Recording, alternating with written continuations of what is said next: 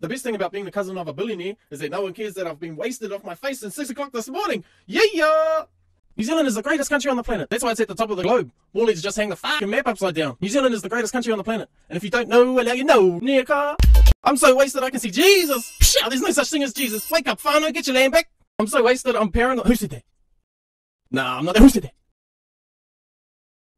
Another day that I won't remember. Being rich is the ships. As you know, Johnny is our new weekly guest and lets us know how he and his family are adjusting to being a worldwide super celebrity. How's the family, Johnny? Dave, we all good? Dad and Granddad are still making movies with famous people. Quarter was still old. Mad Dog and Rebel are still selling drugs for Uncle Regan while working at Superfats and keeping the cops off their backs.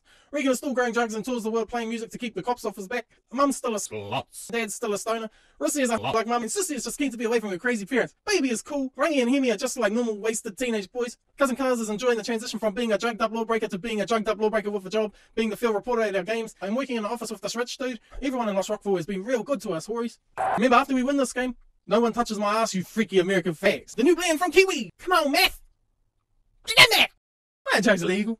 Anyway, never bring up how ship parachute has been sleeping with Christian, but it still had to be brought up. Parachute. Parachute. Never bring up how shit TV is when you sleep with John Campbell. But you're great. Never bring up your 2 words of Maori when you sleep with a Maori activist. The young, beautiful, intelligent, strong woman go crazy. Kiwi. Suppose it's easy, you just everything that moves and try not to fall in love with the female reporter or get her pregnant. When I was growing up in Otago with only a lava lover and a cookout and donut as a friend. When I was growing up in Vietnam, a hoochie mom prostitute mother addicted to kiwi dick. When I was growing up the youngest of 907 children, I never thought I'd see the day that marijuana was openly smoked on the field by the players, crowd, and referees. When I was growing up mass murder on death row killing both my parents. When I was growing up raising my 600 little brothers and sisters with lemonade stars in the paper, and I never thought I'd see the day that a field director would get paid more than a fine and 2 retired cheerleader called Buffy, who thinks she's one lay away from securing a job in the next Cliff Curtis movie. But I seen it here today, folks. Sure, America's sheets, all of near car people do the real work. Sure, not me anymore now. I got money because girls like money and things that cost money.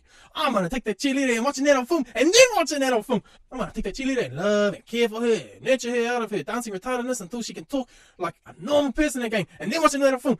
My first Māori porn I've ever seen. Why is it paid for by Destiny's Church? Fariki! This is the first Brazilian porn I've seen where there isn't a chick with a 13-inch clitoris. And bringing his little boy from Jean, she can't act.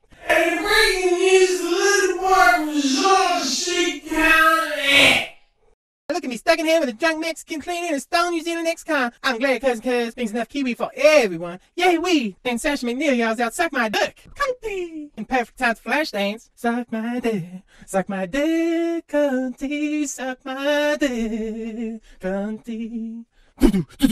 And her arms were as open as Mitty on my Smith's 60 legs. And then she mummied right in the pool. And as the pool turned purple to show there were multiple STDs. Now I've been stoned before, but Daniel McCormick took me to a whole nother level. That butch can smoke! Down at Coca was the best money I ever spent. This is the Justin Timberlake hard streetwear collection. If I was black, you wouldn't accuse me of being gay, you would accuse me of being hip-hop. Okay, one time I sucked Scribe's nuts at a CD lodge, but I went home with Kate Hawkesby, so I can't be gay. Kate Hawkesby, bruh. This is pretty much the same job I had at TVNZ.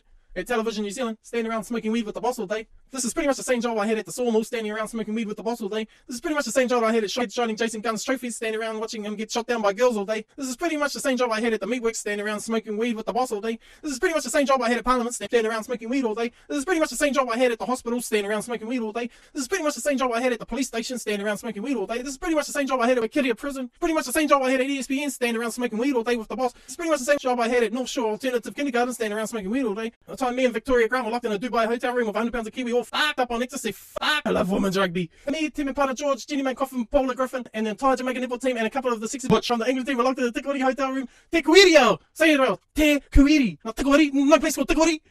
With 100 pounds of kiwi trying to convince Brooke Fraser out of making another album. Shut the fuck up, Brooke Fraser! In the Los Angeles hotel room with 100 pounds of kiwi and a paranoid Elizabeth Skeen who was being violated by a way too drunk Jason Gunn. Leave the girls alone now, Jason! They spun the wheel and it's fuck off. I was getting more pussy than the beetroots. I didn't say Nesian Mystic is good out. I didn't say Nesian Mystic was good out. Elizabeth Igerson knows his shit. One time Midnight Youth was getting set up for a gig and Regan walked in and kicked their ass. The Midnight Youth's guitarist said, why did Regan do that? And the lead singer said, well, why did we kick our ass? We're fags. The new band from Kiwi. 6 Fag. One night, Maisie Rika came in here, sniffing lines at the same rate 12-year-olds get to know themselves, and writes a song on Julian Wilcox's ass. Chorus went, hi, I'm Julian Wilcox, please be my friend. I overact on all my interviews, please be my friend. I hit on Māori girls and say I'm famous. Please be my friend, I'm Julian Wilcox. 6 Fag. One night, a TV show cameraman come in there and he said, Mike McRoberts has never, and I mean never, ever helped fucking carry anything in his whole fucking life. Holly Smith sucks. I know you don't know me, but if you're my boyfriend, I've learned how to cook and make your favorite meal every every night while you watch homemade porn I just made for you fresh each day. But if you ever cheated on me, I'd sing your guitar so far up your ass. You can only play Dave Dollar songs. I'll buy you a PlayStation and let you play 40 hours a week. I never complain about you getting enough quality time. But if you ever cheated on me, I'll bring PlayStation with your face, you balls. But it's just me caring, eh, babe? It's just me giving, eh, babe? I go to the gym every day and I'd eat right and I'd starve the shit out of myself. And so I looked attractive to you and I learned how to read and get a degree from Harvard and Kama Sutra. But if you ever cheated on me, I'd rip the karma out of your nuts! You're nuts! But that's just me giving happiness, eh, babe? School is so full of chips. They never tell you the most important thing about learning is to make your Phoebe Fletcher's ASX, American 67, 65. If you have anything sexy about you, use it, the chips. School sucks. School's ships. If your fucking Terry syrup posts the rich dude from Wellington who owns the soccer team, try and get pregnant. That motherfucker is rich. It's like the time Mark Ellis was my dealer before he fake cried on TV like a lady. But should have been the leader of the people who love drugs party and got the ships sorted. He used to be cool, Mark Ellis.